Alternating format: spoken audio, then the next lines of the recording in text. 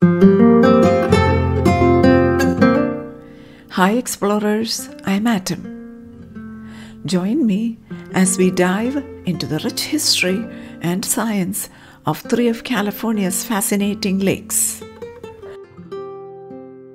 Owens Lake, Mono Lake, and Convict Lake. From trade routes and feats of human engineering to lessons in conservation, these lakes offer a treasure trove of stories and scientific wonder. Plus, I've got some interactive quizzes to keep you on your toes. So let's get started. First, we travel to Owens Lake, altitude of about 3,560 feet, which is 1,085 meters above sea level. Owens Lake is located in California's eastern Sierra region, in Inyo County, near the town of Lone Pine. Driving distance about 220 miles north of Los Angeles and about 400 miles southeast of San Jose. Owens Lake was once part of a vast lake and river system near the California and Nevada northeastern border during the Pleistocene epoch, often called the Ice Age, which is 2.6 million to 12,000 years ago.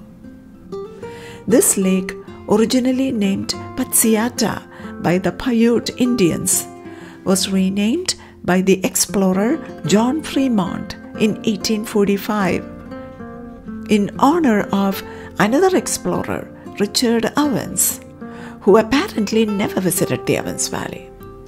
Owens Lake was once a key transit point for silver from the Cerro Gordo mines, also in Inyo County, during California's silver rush in the 1860s. In 1913, the completion of the 230-mile Los Angeles aqueduct diverted the Owens River, which is Owens Lake's primary water source, to meet Los Angeles' growing demand, transforming the lake into a dry bed by the 1920s. This exposed sediment included mining waste, turning the lake bed into a major source of toxic mineral dust. Dust storms from Owens Lake transported harmful particles, including arsenic and cadmium, significantly degrading air quality in the Owens Valley. This region has been identified as one of the largest sources of particulate matter, PM10 pollution in the United States, leading to severe respiratory health problems for local residents. After years of legal battles, Los Angeles invested a staggering $2.5 billion to combat the dust problem, implementing solutions like gravel covers, shallow water flooding, and vegetation projects. These efforts paid off, reducing dust emissions by an astonishing 99.4%. It seemed like a victory, but nature was not done with Owens Lake yet. The winter of 2024 saw historic snowfall. Water surged back into Owens Lake for the first time in decades, bringing hope and complications. In March 2024, floodwaters breached the aqueduct, redirecting about 7,000 acre-feet of water onto the lake bed. In the months following March 2024, additional inflows significantly raised the water levels in Owens Lake. This unexpected deluge transformed the Owens Valley into a verdant landscape, but the beauty masked significant challenges. Salty waters damaged the carefully planted vegetation meant to control dust. Sediment-filled flows of water strained the aqueduct's capacity.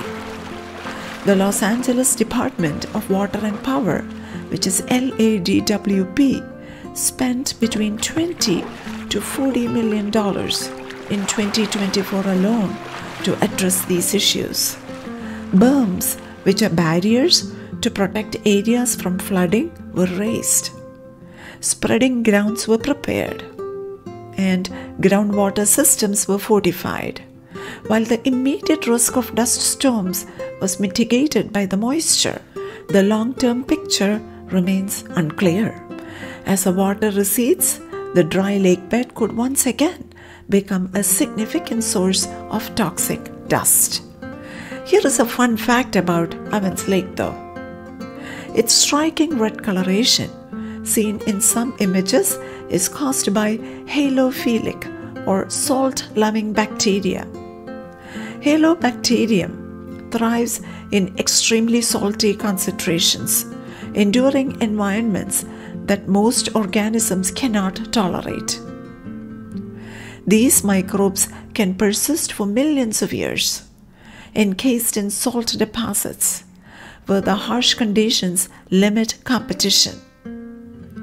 They produce pigments rich in carotenoids, the same class of compounds responsible for the red coloration in bell peppers and tomatoes.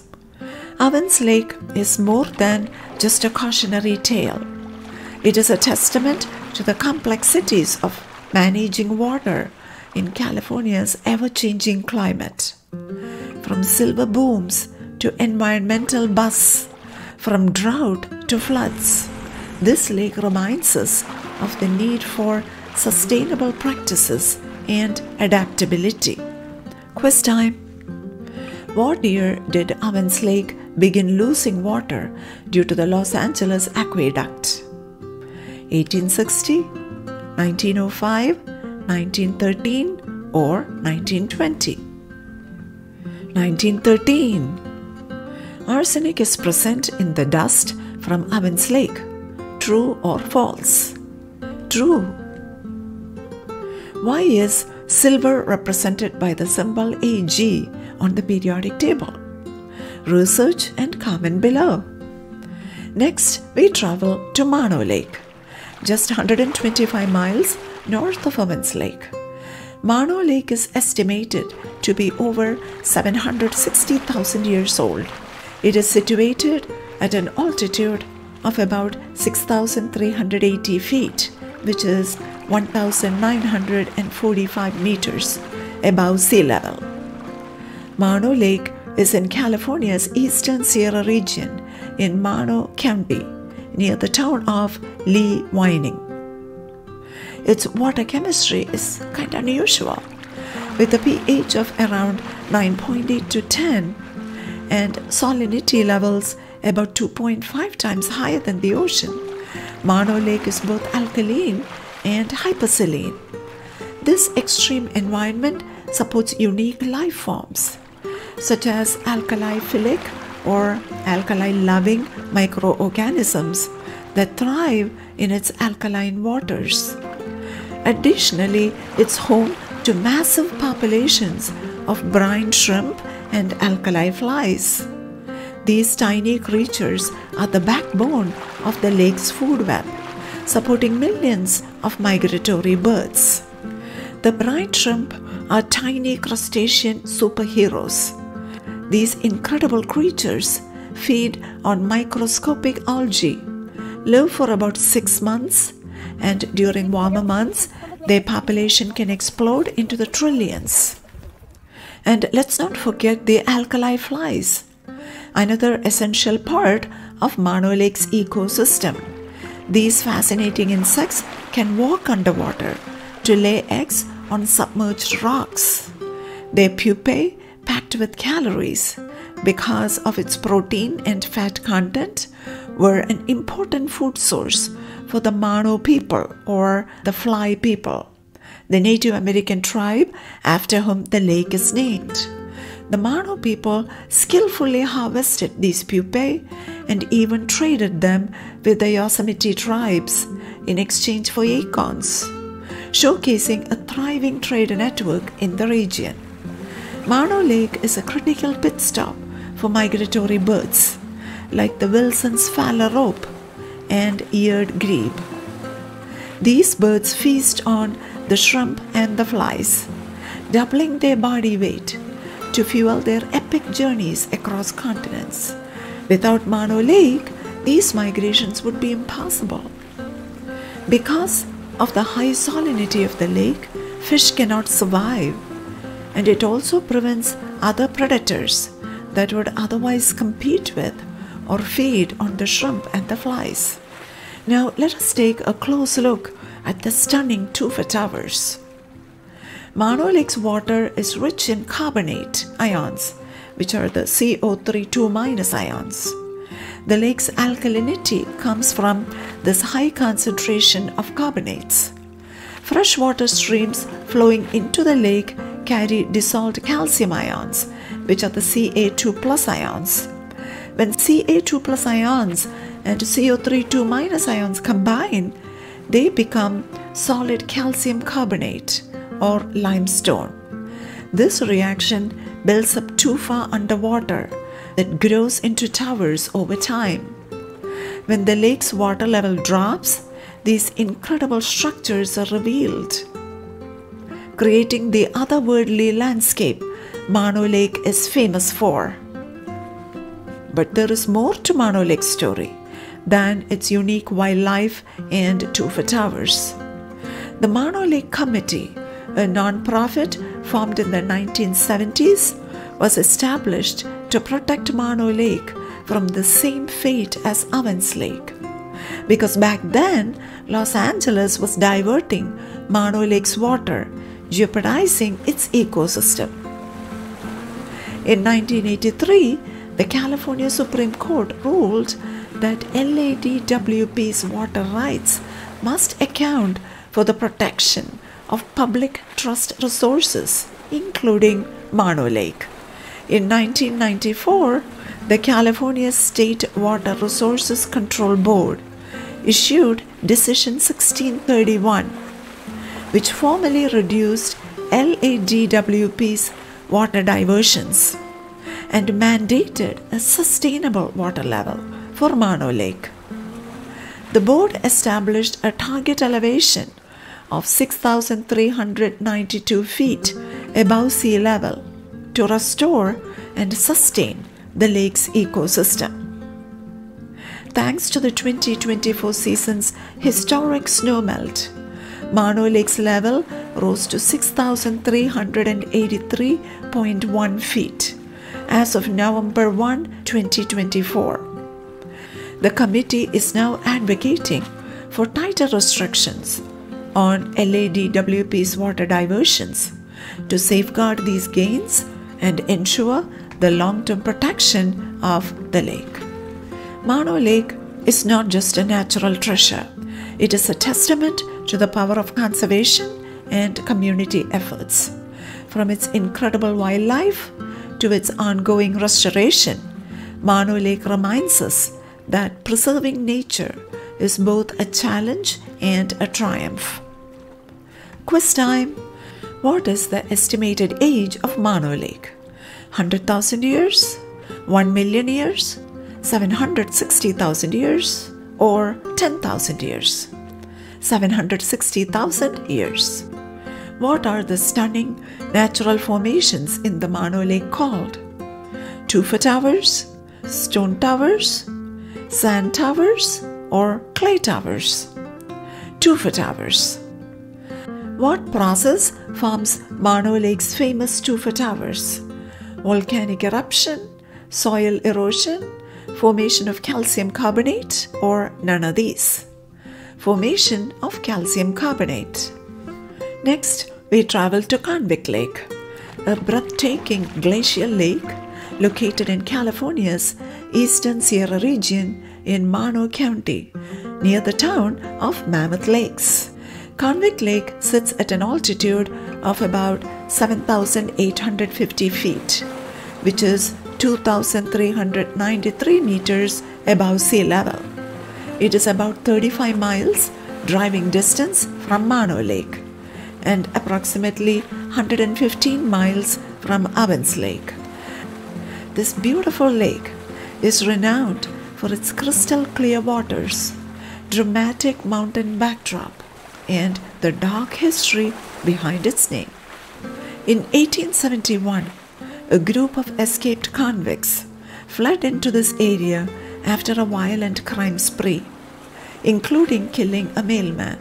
They sought refuge near the lake, but were eventually cornered and captured in a dramatic shootout. This infamous event gave the lake its name, Convict Lake. Convict Lake is a classic example of glacial formation, created during the last ice age around 20,000 years ago. As glaciers advanced, they carved out a deep basin in the valley. When the glaciers retreated, meltwater filled the depression, forming the lake we see today. The surrounding cliffs are composed of ancient metamorphic rock, shaped by millions of years of tectonic activity and erosion. These cliffs rise over 2,000 feet above the lake, giving it a dramatic alpine backdrop. Convict Lake is part of the Inyo National Forest and benefits from strict conservation efforts.